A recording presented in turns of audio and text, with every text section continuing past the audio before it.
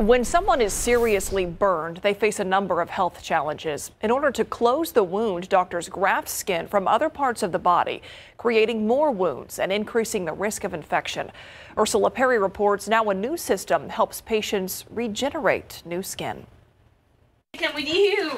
Come here. Tacy Gash's whole life changed in 5 minutes on Memorial Day 2018 when her family home exploded. Daisy and her husband Bill had just come home from grocery shopping when they noticed there was a strong smell of gas. I remember the click. I remember the whoosh of air because it was really hot, strong whoosh of air. And I remember seeing pink. When I woke up in the hospital, I had burn marks that came around, looked like somebody done like that to my face. And it's because the fire had come around, clapped my face, and then moved on. The flames burned Tacy on 20% of her body. Her hands and legs were the worst.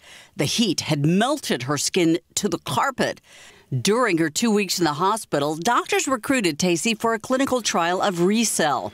It's a kit containing everything a doctor needs to take a small sample of a patient's own skin and turn it into a liquid with the cells needed to regrow new skin. Then it gets sucked up into a syringe, and then the syringe is outfitted with an atomizer so that you can spray it on. Tacy says the areas treated with the spray skin healed flatter, and the color is better than her burns that were treated with skin grafts from other areas of her body. With RECELL, a piece of healthy skin the size of a postage stamp can treat a burn 80 times that size. It means less donor sites for the patients, which means decreasing their total wound burden. Tacy's husband did not undergo the spray-on skin procedure.